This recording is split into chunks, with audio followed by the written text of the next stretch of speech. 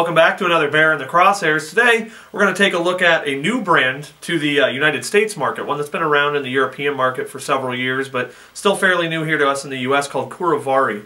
Very, very boutique brand down in Nicaragua. Nicaraguan Puros, they're only rolling 700-800 cigars a day, less than 1,000 a day, so very small operation, but that small operation produces some of the best cigars you can smoke nowadays.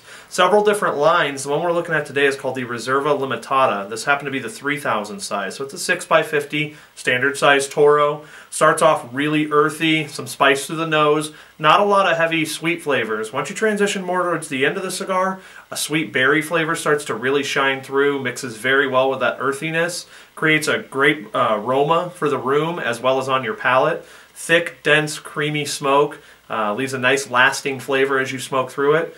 Great cigar for the price point, and you can find them here at Cigar King or at CigarKing.com.